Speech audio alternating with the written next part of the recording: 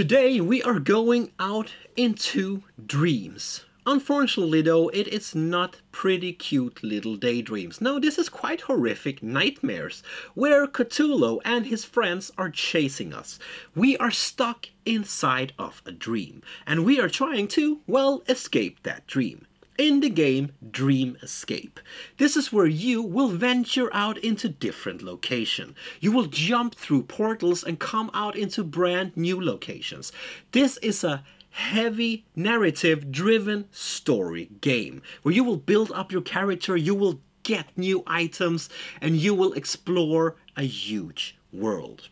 Now, what I have here in front of me is just the prototype, because this game will go out on GameFound pretty soon. So what I have here on the table today might not look like the game that you will have on the table once this game is all completed.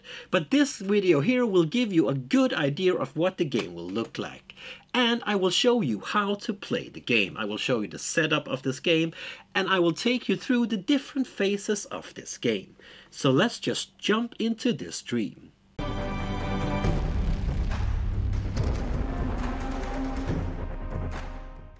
At the start of the game, we need to choose a character that we would like to portray as, and take their card. These cards are double-sided. This here is Tier 1, the starting side. The other side would be Tier 2. This is an upgraded side. We will take this card and then we will slide it into the dashboard, making it fit nicely. Now, if we look at this dashboard here, we can see some symbols surrounding the portrait of our character. This up here are the different skills that our character is good at, meaning that we will get to roll an extra rune when we are challenged by these skills. And down here we have the dreamer abilities. Again, these are some abilities that this character can use during their travels. Up here on the right side we have 4 different stats. We have Deja Vu, Lucid Dreamings, Sanity and Vitality. And to know what your character have at the start of the game, you need to look at the character card. In this case, Rosalinda has 1 Deja Vu, 1 Lucid Dreaming, 10 Sanity and 11 Vitality. At the bottom of this dashboard we can see the experience track. At the start, we start by putting the yellow cube on the first spot on the experience track. As we gain experience, we will of course be moving this cube up. When we land on one of the squares that has a symbol in it, we can choose to gain that skill or benefit. Next we need to take the 1 shard card. If we are playing nightmare mode, that is. If we are playing quest mode, we should take the 4 shard card and place it next to the dashboard. And we will start our game with 3 Elder runes, the ones that have half a star of each side. In this game we also have items. This symbol here is the symbol for items. We have 2 different decks. One that is open from the start of the game, meaning that you can choose these cards, but another deck that is locked at the start of the game. And you can see that these cards are locked by looking at the top and the bottom of the cards and see a little lock, meaning that these cards can't be chosen from the start of the game. At the start of the game we get the first item card, being the 001 card. This is the strange heirloom. So we take this card, but then we also get to draw 3 more cards from this deck. But you can only draw from 002 to 14. So from these cards here, you need to draw 3 cards at random. So besides the strange heirloom, you also get to draw 3 cards at random from these 13 cards. And then place them next to our dashboard. But if we look at the top of our dashboard, we can see the item symbols. And there are 3 spaces for items up here. This means that if you put your items above these symbols, these cards will now be protected, meaning that they cannot fade away during your gameplay. And if we look at the one shard card, we can see that there is actually a space here as well. And if you put one of your items here, it will also be protected. So let's do that. Now, some of these cards will actually give us extra runes, like the strange heirloom here, for example. This card here will grant us one elder rune, looking like this. But if we look at this little symbol here, we can see that there is a small symbol in the bottom left corner as well. This represents the back side of the rune. And this here is the symbol for, well, bad things that's going to happen. But I will tell you more about that in a little bit. What we can see here are some of the portal cards. Below these portal cards, we have a story deck. These should be sorted out by the symbol in the top left corner. This symbol corresponds to the symbol on the portal card.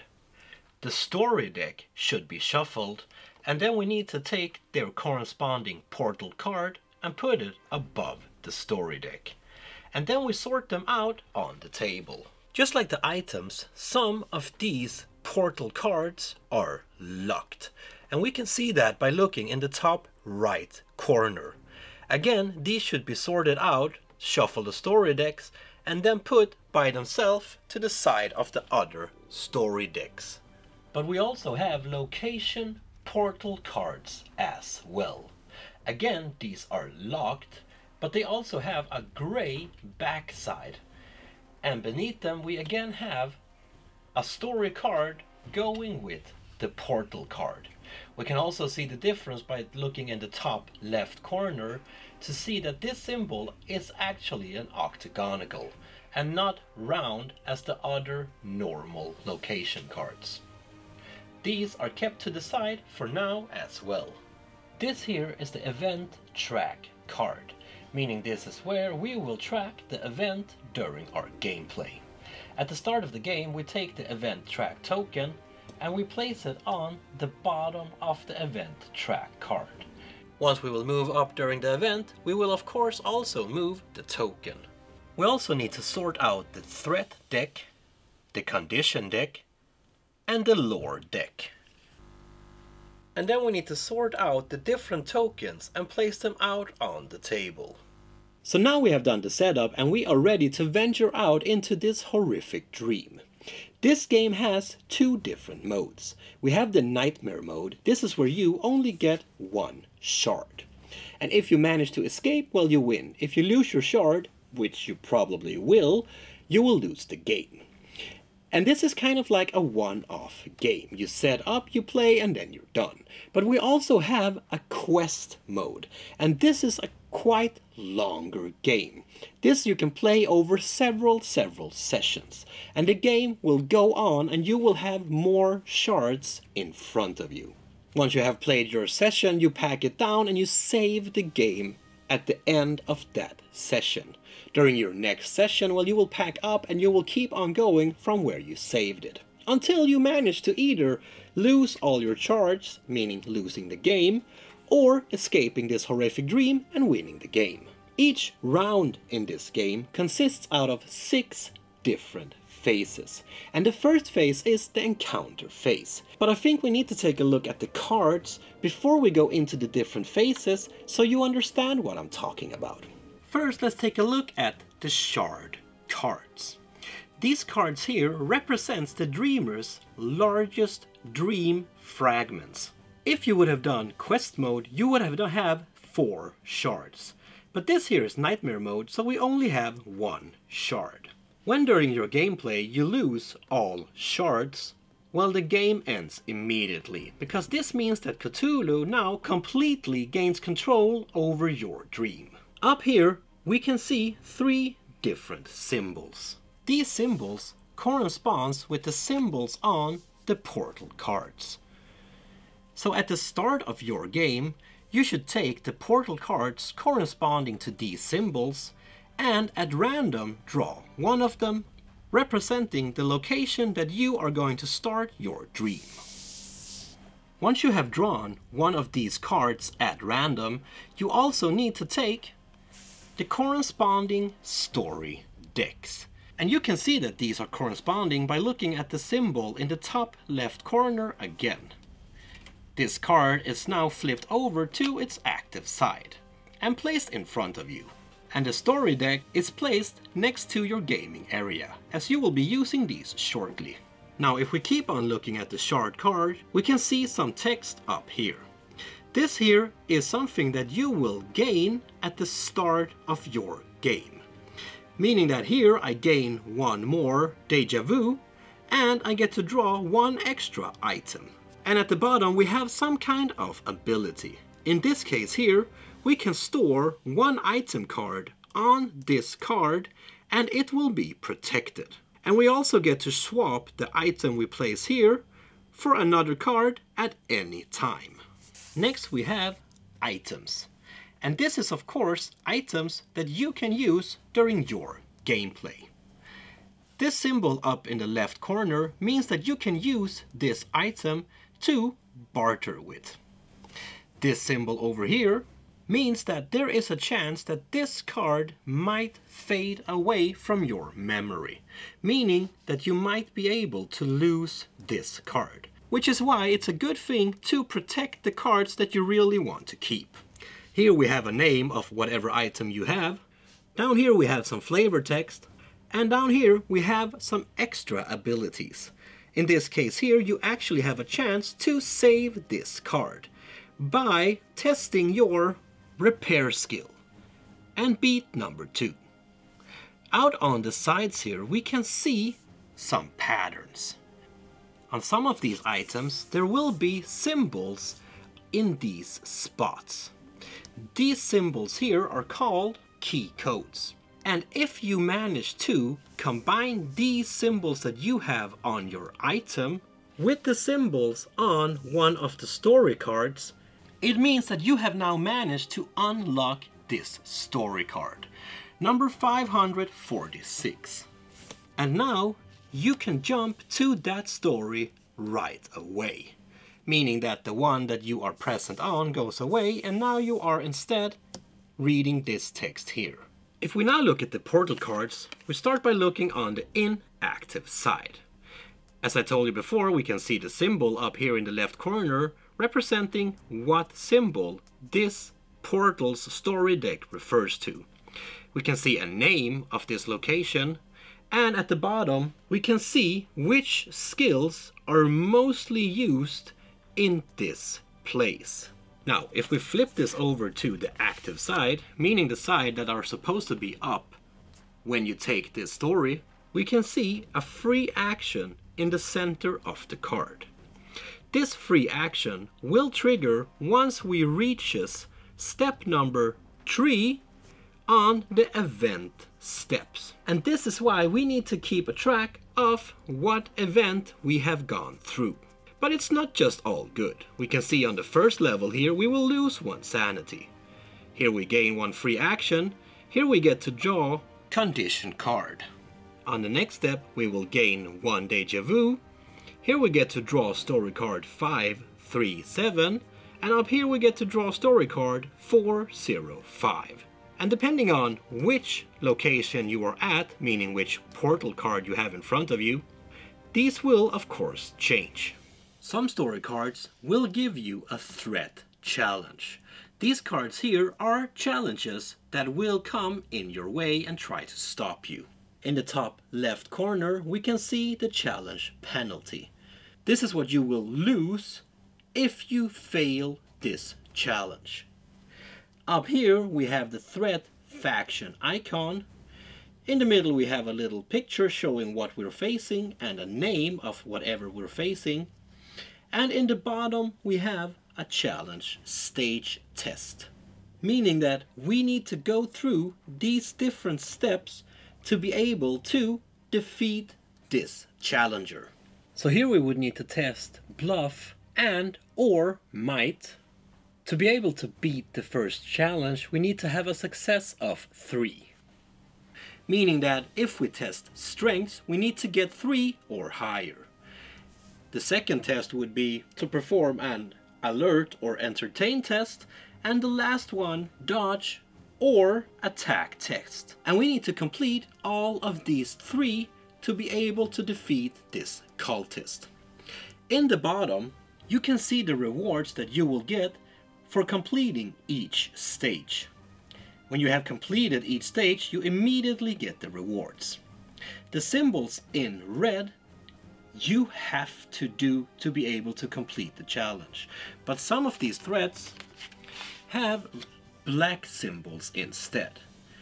Then they are optional, meaning that on this card here you have to do the first test, but the second and the third are optional. But if you do not complete these 2 tests, you would of course not get the rewards. And next we have conditions. The conditions are, well, conditions that you get from different story cards outcome. At the top we have a name of the condition. Out here we have a condition type icon. In the middle we have some flavor text. And in the bottom we can see whatever this condition will do. And you get to remove these conditions by specific story outcomes, reward on other story cards, or by spending an elder sign, meaning this one here. These condition cards usually have a little text saying that you should track whatever going on the card with these tokens here. Here, for example, it says that we should place 3 of these tokens on this card when we gain the card. And every time we suffer damage, we need to remove the same amount of tokens as we suffer damage. And if all the tokens are removed, well, so is the condition card. Once they are removed, they go back into the condition deck. Last but not least, we have the lore cards. And these are quite important because these will give you the information and knowledge that you need to win the game. Up here we have a little text telling us where we are and what it is. In this case, this is a location. A little picture and some flavor text. Again, we have the little keynotes out here on the side, helping us to unlock new story cards in the future. But we also have an ability text, telling us what this lore will help us with in the future.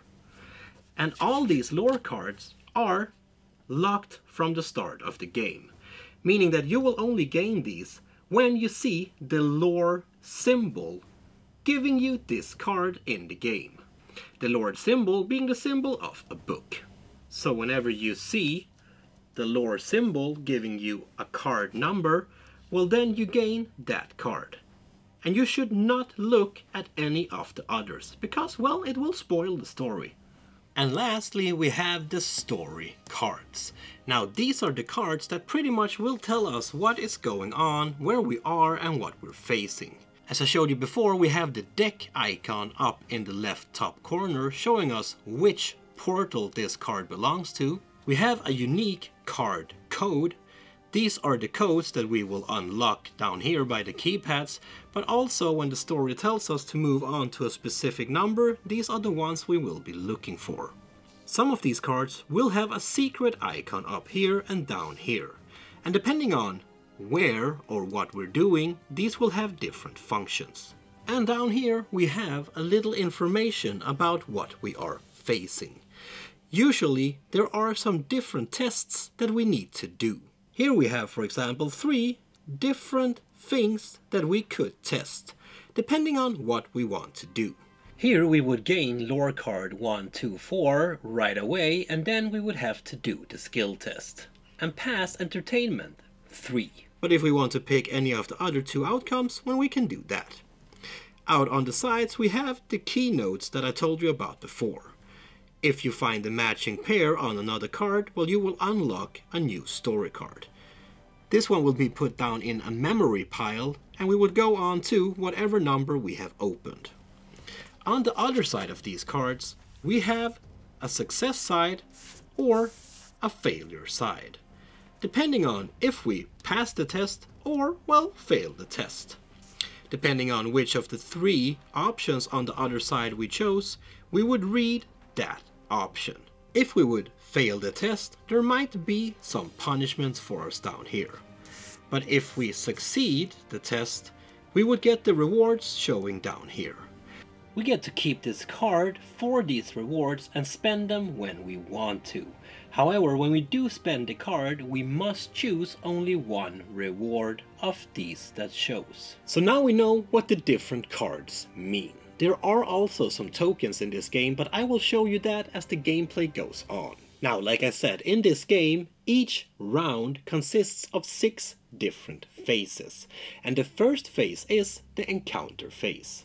In the encounter phase, the first thing we do is to draw the top card from the story deck. Now, as I showed you before, these are the cards that will tell us about where we are, what is going on. Maybe we're fighting somebody, maybe we're fleeing somebody, maybe we are negotiating with somebody, or just meeting up with somebody. There are many different story cards with many different stories on.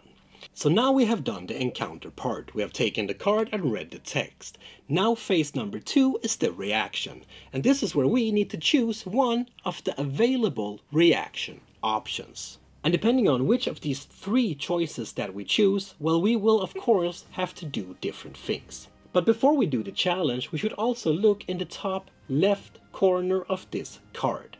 Because if there is this red symbol, we need to move the event token tracker up 1 step. And when we move up our token on the event track, we also need to look at our active portal card to see if something happens. In this case here, Rosalinde loses 1 sanity.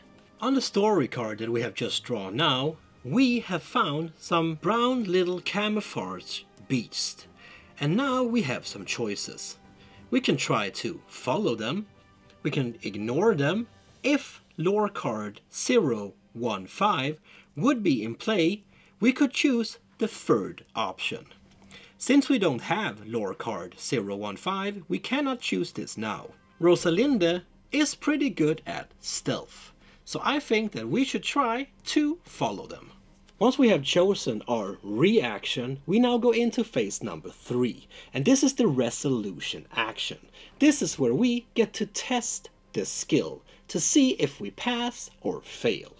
When we do tests, we throw these runes, called Elder Runes. Now, depending on which runes you have, you will have a bigger or smaller rate of success. Here, for example, I only have half a rune on each side, meaning that I need to combine this with another rune that fits the pattern to actually get a success. And you can get a different amount of runes. You always start with 3 at the start of the game. But some items, like for example the trusty slippers here, will give you extra runes. If you have the skill you are trying to test on your skill tree here around your portrait, you will also get an extra rune. And you can also gain focus tokens. These tokens are placed above one of your character's skills around your portrait. And a focus token means that when you test this skill, you will get 1 master rune into your base runes instead of just the normal fortune rune. And there are several ways to get extra runes. So always keep a note of what kind of items you have, what kind of cards you have that might help you in your gameplay and give you a bigger chance to actually succeed. But how do we actually succeed? Well, let's take a look at that. So to complete this challenge, we need a stealth of 3 or higher. So now we get to roll these runes out on the table. And we will do that by simply rolling them as we would do with a die. A full star means that we will get a success. A half star can be matched up by their counterpart to combine 1 star. But as you see, not all sides will fit together. They need to form a full star. After we have made the test, we go into phase number 4 to see what outcome we have. In this case here, Rosalinde actually got 3 successes, so she passed the test. Some of these runes actually have a bad side as well.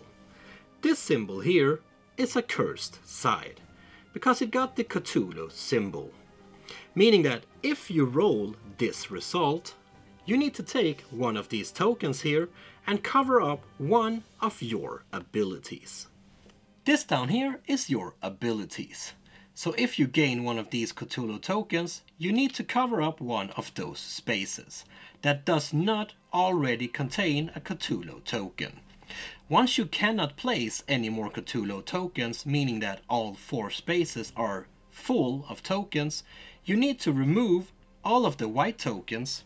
You need to now take one of the red Cuthullu tokens and cover up one of your character's skills instead. This represents that now Cuthullu is starting to mess with your mind, blocking out skills so you cannot use them anymore in skill tests. When you have 7 of these, well, the game is over. If you are doing a trade skill test, you should always check your item cards if you have the bartering symbol, because this will actually grant you successes in a trade skill test. Each point of barter test value will give you 1 success. But when you have used this value, you need to discard that item card. So during your gameplay, you can of course use the item to get better results. But remember, I told you that you also have abilities, and these abilities can also help you a lot. You can, for example, use them to enhance your skills by 1, to remove tokens from cards that you don't want, to be able to switch something for another one, for example, spending lucid dreams to get more deja vu. There are a lot of things you can use your abilities to. But speaking of the deja vu and the lucid dreams over here, what do they actually do? Well, the deja vu could be used when you are facing specific story cards to, for example, remembering previous dreams. And you could spend 1 deja vu to bring back 1 story card from the memories, but also from the rewards area, and shuffle it back into the story deck. You can use them to remember special location. If you spend 3 deja vu, you can immediately shift to a discovered location. And if you spend 1 deja vu, you can also use that one to gain one of these runes if you are in a threat challenge. But the lucid dream here can be used to gain more sanity. If you spend 1 lucid dream, you would gain 2 sanity, but also 2 vitality, even if they had dropped down to 0. And if you spend 5 lucid dream, you can actually go up a tier level, meaning that you get to flip your character card over to tier 2. Or you can spend 1 lucid dream to gain 2 of these runes if you are in a threat challenge. When you flip your character card over to tier 2, you get more skills, but you also get more abilities. Plus, you will gain better stats. Depending on which character you have, these stats will enhance differently. Plus, you also get to discard 1 of the Cuthullu red tokens from your skill tree. Phase number 5 would be the result phase. This is where we need to check the backside of the card, and depending on if we failed or if we succeeded, well, we should of course read the corresponding side of the card. And we only read the test that we have failed or succeed, because we don't want to spoil anything, right? If there is a little cube on the card representing the experience cube, well, then we get to move our little experience cube up the amount of cubes that there is on the card. Every time you gain experience up to one of these symbols, you can choose to gain that benefit. But if you choose to gain that benefit, you need to reset your experience tracker. Depending on if we failed or succeed, we will also get some penalties or rewards. Phase number 6 is the memory phase. And this is where we take the story card that we have just failed or succeeded and put them in our memory pile, because they do not go back into the active story deck. If the story deck is empty, meaning that we have gone through all the cards and they are now all in the memory pile, then you gain an Elder Sign token and choose a new location that you would like to go to. But remember, these needs to be open, meaning that they cannot be locked. Once we have chosen a deck, we simply change out the portal card and put the new active card out on the table. And now we are ready to go again. If ever a card should tell you to jump to a new location or a new portal card, and that deck is in the memories, well then you need to bring those cards back into the active area. And now you might have a little bit of a benefit, because now you pretty much remember what you have been through, and you are stronger than ever, my friend. Every now and then, the results of either success or failures will tell you to change the deck. The red symbol here will tell you to take all the portal cards, not the locked ones, shuffle them, and then select one new at random. You take all the story cards and you place out the new portal cards. And then you start over from phase number 1. While this blue one here will let you choose which of the decks you would like to go to. So instead of this one here, you choose one at random, you get to choose one yourself by simply picking one you would like to go to. But it might tell you which type it should be. Here, for example, you get to choose any of the ship types. And some of these actually makes the choice for you, like this case here. While some of the results actually will discover new cards for you. These ones here with the octagon shape instead, remember? They are locked from the start because you do not know that they exist. But some of these outcomes will actually show you these locations and tell you to, well, make them active.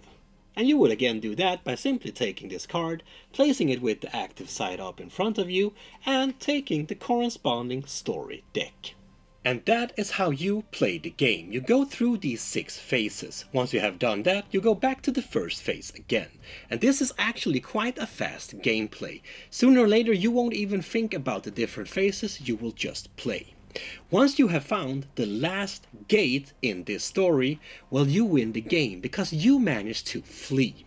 But if you get 7 of these little Cuthullu tokens on your character sheet, well then you lose. If you play quest mode and you are on your 4th and last shard card and that one goes away, well then you lose as well. And every now and then you need to, well, get rid of these cards and get a new one. In that case, you need to reset the gaming area.